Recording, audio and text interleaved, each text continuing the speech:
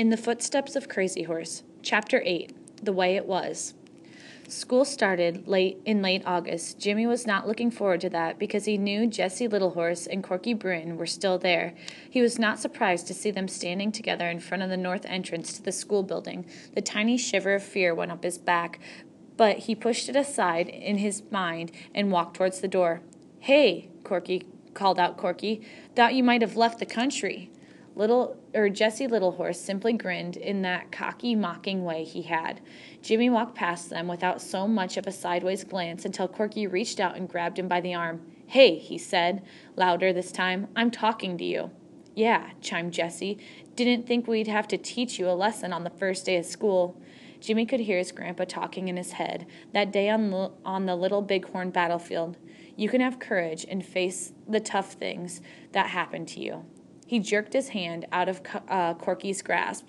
Then he turned and looked at his two enemies. "Come on, then," he said quietly. "Might as well pick up where he left off." Jimmy stood, arms by his side, and waited. His calm gaze went back and forth between their faces.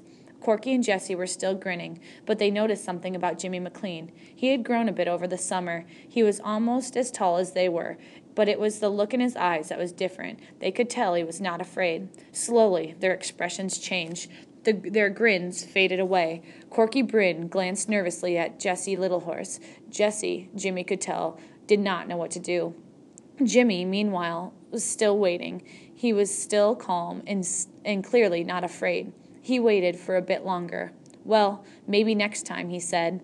Turning, he walked through the doors without looking back. He knew they were looking at him, and he might have to actually fight them, but he was ready, and he knew they knew that.